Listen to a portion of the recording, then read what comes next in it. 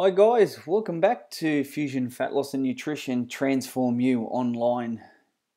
This week we discuss and learn all about one of the most confusing macronutrients that I'm aware of, and it seems that you either love them or you loathe them. The wonderful carbohydrate. So it is, as stated on that front slide, a complex story.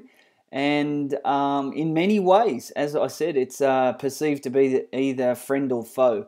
So my job in this program is to assist you in removing any of the enigma that is associated with carbohydrate and allow you to make a very informed decision about what carbohydrates are, what they do, and how they assist in your normal everyday tasks. So let's delve in, hey, and have a bit of a peruse. I think you'll be fascinated with all the information that you get. So what is a carbohydrate? Most importantly, I think a lot of people, when we first sit down and mention the word carbohydrate, the things that tend to come to mind are things like pasta, bread, cereal, grain. Would I be correct in stating that? I'm that good, I can see you nodding through the cyberspace. So yeah, you're right. I think that is the general perception. However, I want you to understand this, that a carbohydrate technically is any plant-based food, anything at all. So lettuce, cucumber, broccoli, they're carbohydrates, believe it or not. So you're also right in believing that pasta, bread, rice, and cereals also fit into that. But did you know that sugar, so simple table sugar is carbohydrate, fruit sugar, fructose is carbohydrate, milk sugar, lactose is carbohydrate, maltose sugar that's glucose bound to glucose is carbohydrate. So there's a wonderful many, my friends. So it's not just the poor old starch, which is the carbohydrate. So let's move in with a bit of gusto. Quite simply, it is this, an element of carbon plus water. So this is why, as you heard me in the opening, carbohydrate. So as it states there, it's the hydrate of the carbon molecule that manufactures this wonderful macronutrient. Yes, that's correct. This is what a carbohydrate is. 6 carbons, 12 hydrogens, and 6 oxygens. That is the wonderful glucose molecule, aka carbohydrate. They are sugar compounds that plants make when exposed to light. And I'm sure you can all remember that back in the day, guys, early on in science, we learned about photosynthesis, plants manufacturing energy through sunlight. And isn't it wonderful to know that the energy that's produced from the sun allows the manufacture and synthesis of these wonderful plants, which we hook into and ascertain energy and nutrients from. So the process of making sugar compounds is called photosynthesis. See, all of that stuff we learned back in science would come back to haunt us. But did you know this? For every gram of glucose, wonderful thing, carbohydrates, 6 carbons, 12 hydrogens, and those 6 wonderful oxygen molecules, along with that storage goes 3.5 grams of water. So for every gram of carbohydrate that you have, 3.5 grams or thereabouts is bound to that one glucose molecule. So I hope a penny starts to drop. Now, this is why all of a sudden, you can see it, can't you? I can see you going, wow. So for every gram of carbohydrate, all of this water's bound. So is this why, Craig, they say go on a no carbohydrate diet to lose weight? The penny drops. You couldn't be any further from the truth, guys. You're so correct. How good is that, knowing that this is why when people go on a low or no carbohydrate diet, a lot of the weight they lose initially is water weight. Because you take carbohydrates away, 1 gram of carbohydrate, you're nearly taking 4 grams of water with it. So on a scale, you're going to be a lighter version of yourself, no doubt. But the scary thing is, are you going to be a lighter, fatter person? Skinny fat, and we'll discuss that at various stages through the program. So weight gain is not always fat gain, and we will cover that once more. Interesting, isn't it? I told you you'd be fascinating with all this brilliant information. It's fantastic. That's carbohydrate. I had to do it. That's the science geek in me. So you see the carbon backbone, then bound to this, all these carbon molecules, my friends, are all of these oxygen and hydrogen molecules. So this makes up the wonderful carbohydrate.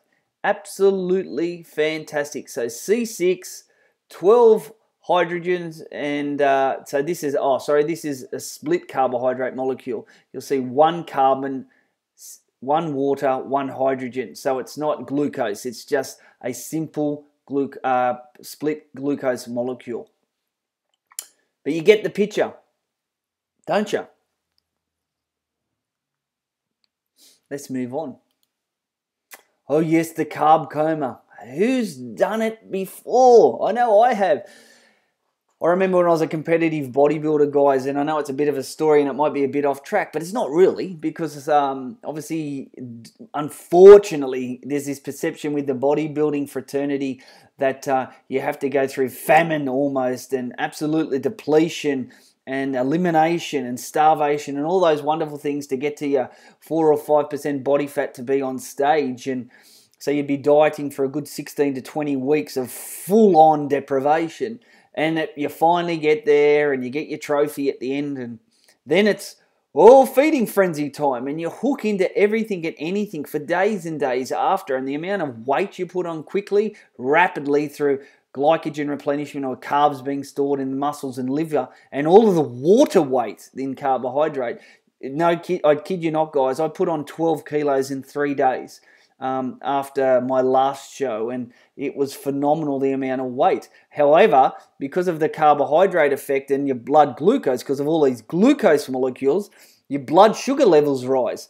And you know, when your blood sugar levels rise, you want to have that Spanish siesta. So here's this carb coma. So you hook into all the tucker, and then, oh my God, like on Christmas Day, who's had a wonderful Christmas day? And you sit down at the end of the day and go, oh my goodness, I need the siesta. 30 winks will do me well. And this is because of the carbohydrate or the glucose rush. So yes, carbohydrates, the science. Here we go. Let's move into carbohydrates. So you've got simple carbohydrates, which are your sugars, fructose, glucose, and lactose. And then you've got your complex carbohydrates, starch, cellulose, grains, plant cells, etc. So we've got fibrous carbohydrates, so which are your plant-based materials, and you've got your starchy carbohydrates, which come from your breads and grains and cereals, etc., guys. And in those different types of fiber, you have soluble fiber, which comes from oats and from apples and peaches, pears in the form of pectin. And then you've got insoluble fiber, which is like the skeleton of the plant, which the human body, that means you and I, don't have specific enzymes that can break down the skeleton of the plant. So ultimately, this is what goes through our gastrointestinal tract, our gut, like a big broom, and cleans out all the dead cells, debris, and removes the toxins, and we shed all of that material in our feces. So carbohydrates are a wonderful, absolute integral part to our health and well-being and our physiological function on a day-to-day basis. So be very, very, very, very careful to look at eliminating them from your diet. Unless, of course, my friends, it's you've been diagnosed with a specific ailment such as FODMAP, which is a specific dietetic disease when you don't deal with carbohydrates and metabolizing and digesting them well at all. So FODMAP stands for fermentation of oligo, mono, and polyunsaturated sugars or carbohydrates. And then you've got things like, I'm sure everyone's heard of gluten intolerance now. It seems to be flavor of the decade. So just be aware that they aren't all doom and gloom, carbohydrates team. It's more about getting educated and understanding that, as with proteins, not all proteins are created equal. Carbohydrates are also the same. They do vary. And this picture will give us a little bit of an overview. So a simple carbohydrate simply means that there's a glucose molecule, there's a galactose molecule, and there's a lactose molecule. So these are mono meaning one. They're single units but then they can become friends and bind, or what we call bond together, and then they can form two. So here we've got a lactose individual unit bound to another lactose individual unit, and the writing's not very clear there, but that's called a monosaccharide, meaning one, and this is disaccharide, meaning two.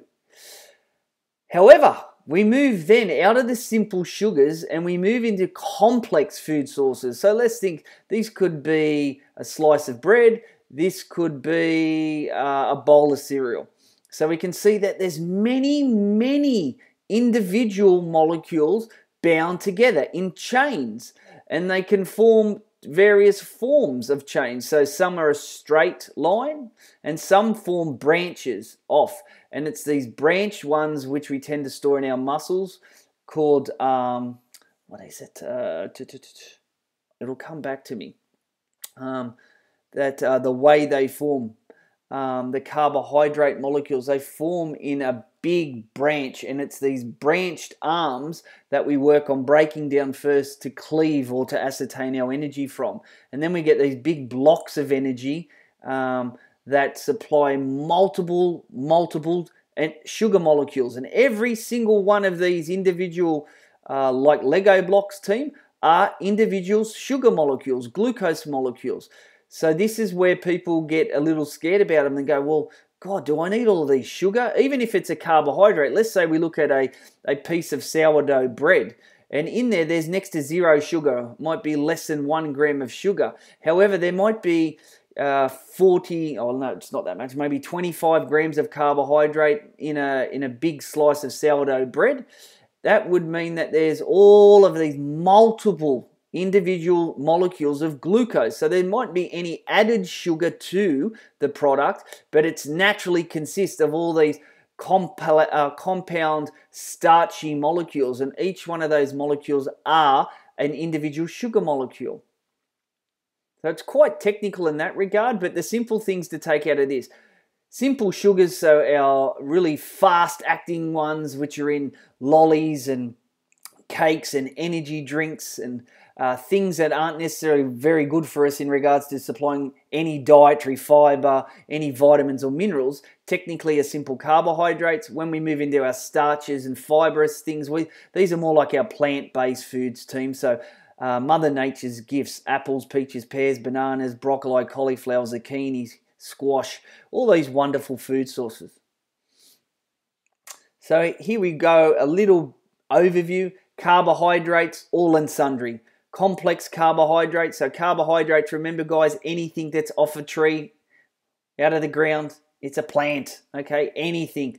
Complex carbohydrates, these are our fibers and starches. So again, fruits and vegetables, cereals, grains, husks, those sorts of things, legumes, all fit into here. Simple carbohydrates, glucose, sucrose, table sugar, fructose, which is, in fruit, but it's the things they'd use in energy drinks more so. Lactose, milk sugar that are in yogurts and milk accordingly. So that's where they're simple, single and di, meaning two. So good sources in the complex carbohydrates and starches are your potatoes and breads, dietary fiber, insoluble fiber, as I mentioned, guys. A good source of bran flakes. In there, one of the best sources of insoluble fiber are oats, guys, because of something called beta-glucans, which lower your blood cholesterol levels and can help assist in lowering your blood sugar levels. So really good to know. And then we've got our soluble fiber over here. Sorry, I retract. Insoluble fiber is the things that I talked about are your broccoli, cauliflower, zucchini, squash, those things there that are the plant-based skeleton that we can't break down and clean out your tube and are removed in feces. That's your insoluble fiber. So just think plant-soluble skeleton. We don't have enzymes that break down the skeleton. Therefore, we can't digest it. So there's no calorie content that comes from that food. Soluble fiber is ones we can break down. So you'll see here oatmeal, which is what I'm getting at, your traditional oats, your steel cut oats, your psyllium husks, fruit, A lot of fruits have your soluble fiber. They're the ones, as mentioned before, help lower cholesterol and blood glucose levels. But as you can see, a common denominator through the whole thing is glucose. Everything you eat, whether a fairy floss, a piece of bread, or a banana, ends up here. That's the only way your body uses that food. It doesn't use it as a banana, doesn't use it as sourdough bread, doesn't use it as broccoli. It's all used in that form as an energy source. All the antioxidants and phytochemicals and vitamins and minerals, different story. But the end result, if we need to move and take a breath, this is what we're using, glucose. When we look over here under the sugars, the simple carbohydrates, disaccharides, 2 sugars, so sucrose, which is fructose, fruit sugar, and glucose bound together. Lactose is galactose and galactose mixed together, and maltose. So they're your sugars mixed together. Monosaccharide, 1 sugar, glucose, fructose, and galactose. They're your only ones that operate as individual entities. And then we see sucrose and glucose is your fructose, lactose and glucose is galactose, and maltose, which is glucose bound to glucose. So a little bit complicated. So the take home about this is no matter what you eat that's plant, the only way your body uses it in the end is glucose. Are there better options? Of course, in regards to energy, health and well-being and satiety and helping in your gastrointestinal tract health and immunity, it's eating foods from this area rather than here. These ones supply all the fiber. These ones have none. These ones have a lot of dietary valuables such as vitamins and minerals and electrolytes. These will have none unless added, like in Powerade or Gatorade, etc. So take home picture, all carbohydrates are plants. These are your best format because they're the ones that will keep you fuller for longer, help you poop better, help keep your cholesterol down, control your blood glucose levels, and keep you leaner and meaner. And I'm sure that's what most of us are after. Correct me if I'm wrong, please. So let's look at the energy thing I was talking about. So I said that your body uses carbohydrates in one format, predominantly in the form of glucose. And there's 4 calories per gram of carbohydrate, which is exactly the same as protein, which also has 4 calories per gram, which we discussed last week. Eat carbohydrates and your blood glucose levels will rise. So you can understand why. We've seen, if we go right back to this slide, all of these glucose molecules. Remember, every single building block is a glucose molecule. So if we eat them, we've got lots of glucose molecules, correct? I can see you nodding. I'm glad you're getting it. So as it says there, eat carbohydrates and your blood glucose levels will rise. This leads to your pancreas secreting insulin to balance the blood glucose levels. Get it right and the environment is happy. Get it wrong and the glucose is stored as body fat, a triglyceride. Your body runs on glucose. So let's cut the fat here. What does that mean? We eat carbohydrates. Those individual building blocks are broken away from the big chains and broken into individual bits. They circulate in your blood and your blood glucose levels rise. To compensate for this, which can be very dangerous to your eyes and your nerves, what your body has in is a built-in default, and that default is called your pancreas. It secretes, God love it, insulin, which is a storage hormone. Insulin's like a taxi or a chaperone. It enters your bloodstream. It says, glucose molecules, jump in the back of the taxi. I'm driving you to one of 3 places, and it's deposited in your muscle cell, which is fantastic. It's deposited in your liver cells, which are fantastic. And it's deposited in your fat cells, which isn't so fantastic. So that's the thing about insulin. It's a very anabolic, meaning building hormone. It can work for us or against us. And that's why what we put in on our fork is critical, absolutely critical. So the take home is every time you eat carbohydrates, your blood glucose levels will be elevated. How quickly that happens and how high that happens is depending on what you put on your fork. Put things with fiber and vitamins and minerals and low calorie content and it doesn't go up dramatically at all. Put things in there that are fully human interfered with food-like stuff, pastries, cakes, lollies, caramel lattes, chocolate donuts, chocolate muffins, and another story. And in doing so, You're becoming a great friend with that and this. Both horrible. Scary, isn't it?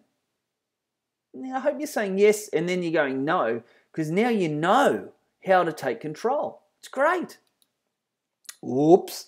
And Diet Pepsi, please. I don't want to gain any weight. Scary, but it's the traditional Western diet, guys. We're time poor. We crave for convenient foods. And it's so very scary. And it brings, I just shudder. Because that plate there is what could cost the family maybe $15 to $20 and feed an entire family and poison an entire family. Yet, a big bag of lettuce will cost you $6. So, yeah, but then you've got to get all the other bits and pieces, to go with it, guys. So it's quite scary, and I can understand the conundrum where, the dollar value and the budgets available really does become quite a conundrum or quandary for individuals and families because they don't have an endless supply of income. However, the consequence of the buffet will come knocking. And if we continue to eat foods like the one on this slide here, the elevation in your blood glucose levels is absolutely horrendous. It's like having a fire hose of glucose circulating through your blood, which is extremely dangerous, again, to ears, eyes, and nerves. And your body will control the level of glucose by secreting insulin. But as we've said, you've got to store that carbohydrate in your muscles and liver. Here's the scary thing, guys. We only have a storage capacity on average between 300 and 450 grams of carbohydrate within your muscle cells and your liver cells. The more muscle you have, the more carbohydrate storage. Males have larger muscles on average, so they can store more like that 450 grams. For ladies, it's more around that high 2s, early 300s. So not a lot. You haven't got a lot of judgment for error, sorry. So the scary thing is that means that there's a hell of a lot that gets packed up and stored in the fat cells because they don't have a limit, guys. They will store as much triglyceride, turn carbohydrates into a fat store, which is really scary. So take it on board. What you're learning here today is life-changing.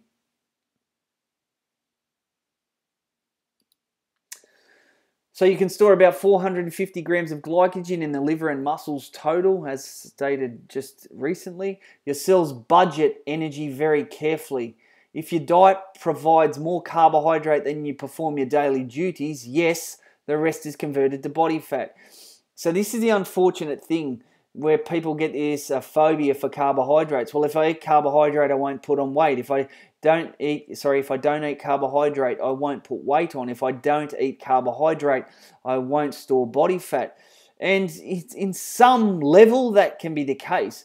However, if we're exercising, on average 2-4 times a week, we're enjoying being fit, healthy, and robust, full of effervescence, carbohydrate are necessary because they're a performance molecule. They enable us to do stuff. They're the body's favorite energy source. So it's not about, once I stated earlier before, about eliminating these. It's about getting educated. So did you know carbohydrates are muscle's friends? Why? They are protein sparing. This is amazing. We've talked about muscle being God. It's king. It's the fountain of youth. Muscle's the only place we burn carbohydrates and fats. So it's also protein sparing. Why? How does that work? Well, if we didn't supply carbohydrate in the diet, the body would have to get our blood glucose from somewhere else because blood glucose is critical. We need it for survival. So, your red blood cells only utilize carbohydrates or glucose. It's its favorite source. So what would happen then is the body would go through a process of the glucose-alanine cycle. It's an amino acid, a building block of protein. I'm sure you remember from last week's discussion. And breaks proteins down. Oops, it breaks your muscle down to convert to glucose through a process called gluconeogenesis. Glucose, neo, synthetic, genesis, making. What does it mean? It means that it will break your muscle down and convert it into sugar molecules. Whoops. That means this. You have less muscle, you burn less fat. You have less muscle, you burn less carbohydrate. You have less muscle, you're a skinny fat person, and you have less muscle means that, guess what? You're less active. Oh my God, this is a lose-lose. So as you can see, carbohydrates enable as much protein to be spared. As long as we're eating the right amount of protein, and we saw last week again, ladies and gentlemen, your serving sizes or portions of recommendation for starting or baseline for your proteins. So again, it's not all doom and gloom, is it? It's about knowing this stuff. And believe me, guys, I believe this should be common theme information at every level of schooling, that this information is brought to the forefront. But that's for another day, isn't it? So what else do carbs do? Yes, they spare muscle tissue, which is mighty awesome. It assists in your body absorbing calcium. It may lower blood cholesterol levels due to the wonderful dietary fiber, which we've discussed. And this is fantastic, guys, in that we do know it does that. It's an absolutely amazing trigger for that. Provide fuel for the amazing friendly bacteria in the gut. Week 10, guys, we have a whole week on gut health, the microbiota. It is mind-blowing. If you want to know about how you won't get sick anymore and how to lose fat, wow, we'll be talking about those bacteria. And as you can see there, what do carbohydrates do? Predominantly fibrous carbohydrate, your plants, fruits, and vegetables. They provide the fuel for the amazing friendly bacteria in your gut. It's fantastic. Provide the amount of sugar in your blood so that all your cells get the energy they need. Remember, we talked about the red blood cells just a minute ago, how they thrive on glucose, carbohydrate molecules. Fantastic stuff. Dietary fiber is a group of complex carbohydrates that are not a source of energy for you. So that means there's no calorie content that you're absorbing. How cool is that? So again, it supplies satiety, keeps you full for longer. It cleans you out, not only through the gastrointestinal tract, cleaning out all the dead cells and toxins, which wonderful, but it also cleans out the lower end of your body and eliminates all dead debris through feces. Great stuff. It keeps you healthy, wonderfully healthy. Your digestive enzymes cannot break down the bonds that hold the sugar molecules together in this dietary fiber, plant-based insoluble fiber that we've talked about. Remember, I mentioned it's like the skeleton of the plant. Fiber adds next to 0 calories to your eating regime and cannot be converted to sugar. Once again, because we don't have the enzymes or the work potential to convert.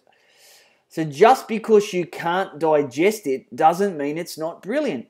It's a godsend, guys, because you can't absorb it. Remember, I said it's fantastic because it has no calories but keeps you full. It helps absorb water. It helps cleans out your gastrointestinal tract and keeps you pooping better. It is absolutely wonderful. And did you know the recommendation for dietary fiber for a female is somewhere between 25 and 30 grams a day, and for a male, roughly 30 to 40 grams a day. So it means that you need to be eating carbohydrate, plant-based fruit and vegetables, guys. Every meal you sit down to something, you should be eating some fruit and vegetables. That's going to give you a potent supply of dietary fiber. So it's recommended we be eating about 400 grams of carbohydrate-based foods a day, predominantly from fibrous carbohydrate. So you can break that down to 5 meals on average, 80 grams a serve. So it's really just about getting a couple of handfuls of salad material, a couple of bits of fruit and vegetable, getting some sweet potato, some pumpkin, maybe some legumes, and away we go. We're cooking. The secret is this, though, guys. Don't get gun-ho about it. If you're not eating a lot of dietary fiber now, be very, very careful that you just don't go and bath in the stuff all of a sudden. I'll tell you why, because there will be dietary repercussion in this format. That you'll be bloated, you'll be gassy, and you'll be socially unacceptable, if you get my drift. Pooey! More fiber facts. 2 types, and we've discussed this at length already, but I'll just nut it out a little bit. Insoluble fiber. Remember, insoluble is the plant-based skeleton found in whole grains and other plants. It's a natural laxative. absorbs water, helps you feel satisfied longer, helps remove all the nasties from your gastrointestinal tract, and relieve and prevent digestive disorders, bulks up the stools, and assists in reducing hemorrhoids. Great stuff. They're all positives. Don't you agree? And then soluble fibre. So as it said, pectin in apples, beta-glucans in oats and barley help lower your cholesterol, therefore protect against heart disease.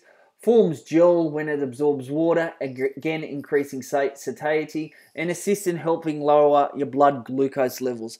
Again, absolute fascinating physiological benefits. They only lead to this: a more effervescent, robust, and immune-strong you. Why would you not be doing it?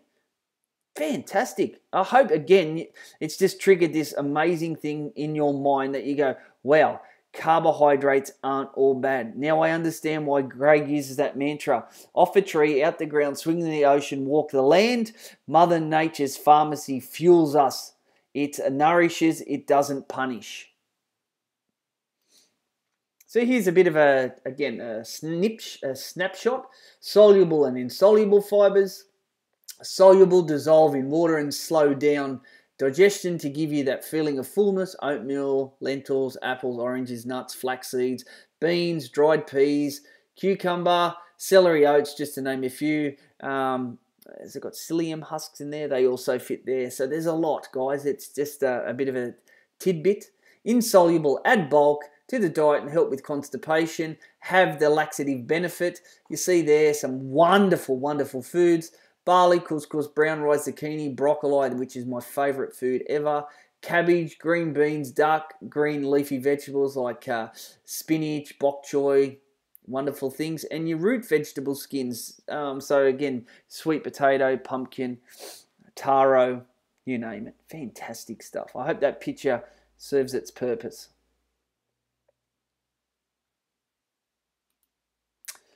So take home, carbs get a bad rap. Eat carbs, enjoy them, in fact, earn more of them through exercise. The more intense exercise you undertake, the more likely you are to need the starchy carbohydrates. Remember we saw right at the start that the starchy carbohydrates are complex molecules, meaning that there was lots of individual glucose molecules stuck together.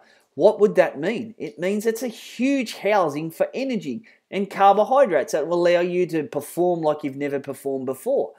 But as it states there, exercise is that fundamental principle that's required to enable you to use. Remember we talked about where you store carbohydrates. In muscle cells, in the liver cells. So if you've exercised, what's going to be depleted?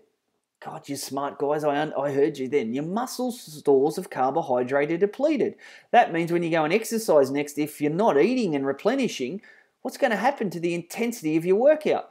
You're going to run like a buzz box. You're going to be tinkering away like a little Daewoo Matiz. You haven't got no zing or boom. You're not going to be a V8 supercar. So it's going to be important that after exercise, one of the predominant fuels, if not the only fuel used, you use a little bit of fat and some aerobic exercise, maybe a little bit intramuscular fat and weight training, but predominantly it's carbohydrate or glucose. So after training, it's imperative that we look at carbohydrate replenishment. And don't forget to eat most of your carbs from colourful fruit and vegetables. When you do eat the starchy carbs, focus on fibre. So we've talked about vibrance, diversity, eating lots of different colours. Just don't eat greens, reds, greens, purples, pinks, blacks, you name it, oranges. Eat all the colours under the rainbow because they supply all of that antioxidant, phytochemical, vitamins, minerals, electrolytes, wonderful stuff. And most importantly, guys, as we've talked about multiple times today, fibrous formats. So whether it be insoluble or soluble, fantastic. And as I said, earn them. Make exercise a staple. Looking at 2-4 workouts a week that will enable you to be able to just prime, rewire, re-engineer your metabolism to be working for you, not against you. So you'll be burning energy rather than storing energy in the form of a triglyceride, and then leading to subcutaneous and visceral fat, which are the yucky things that we'll talk about in the next few weeks. So carbohydrate foods, take a snapshot. It's a picture. All of this stuff, dietary fiber, vitamins, minerals, electrolytes. These are your starchy foods, so like your sweet potatoes, your pumpkins, your oats, really good forms. Some breads are okay, not all of them. Some pasta, nothing wrong with pasta, guys. If you've earned it, it's what we put on it and how we drown it with, Parmesan cheese and creamy sauces, and yeah, that's what happens. It's not the pasta that's the problem, it's what we add to it. Even with bread, people focus on bread. There's certain breads that are really good sauces, and we talk about those in our supermarket tours. But it's, again, traditionally what we put on those. Drown them in butter and jam and peanut butter and things along those lines, rather than a tidbit of avocado, a bit of olive oil, some good oils. And again, we'll discuss fats next week, guys. So you've got that to look forward to. So starchy carbs, earn them. So like we've got there, so starchy carbs, bananas, bread, cereals, grains, etc. Really good in that post-training and pre-training components, because your pre-training meal will give you some optimization of energy to be able to perform fantastically. And after training, well, as we've talked about, guys, you've spent a lot of that muscle-stored carbohydrate, which we call glycogen. So it'll be time to aid in recovery, repair, replenish, and which enables us to redo that exercise bout. So again, be very wary. So where you're looking at eating these and how much. And we'll discuss very shortly our portions. Anytime, fibrous carbohydrates. And I recommend every single meal that you're hooking into. Breakfast, lunch, dinner, mid-morning, mid-afternoon, supper, there's some form of fibrous carbohydrate. So, your plant-based foods, traditionally what people call, vegetables and salad material and fruit. But again, it's carbohydrate. But, guys, I can't put enough weight behind how important these things are to your health and well-being, and defying disease and changing your body shape. We talk a lot about how exercise is important, but fueling and what sits on the fork is imperative. I love that picture. What about this one? So how much to eat? Men, starting point right here. So for your starchy carbohydrates, guys, so for your rice, for your potato, for your sweet potato, for your pumpkin, for your pasta, it's 2 palmfuls.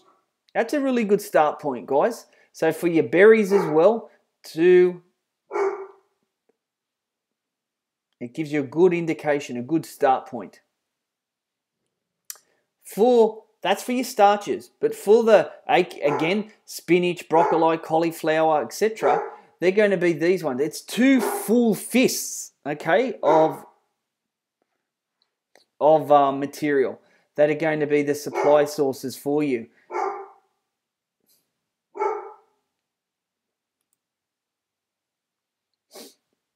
Ladies, 1. And I urge you to review these heavily, to make sure that you get your head around these things regularly. Men, starches, 2. Ladies, 1.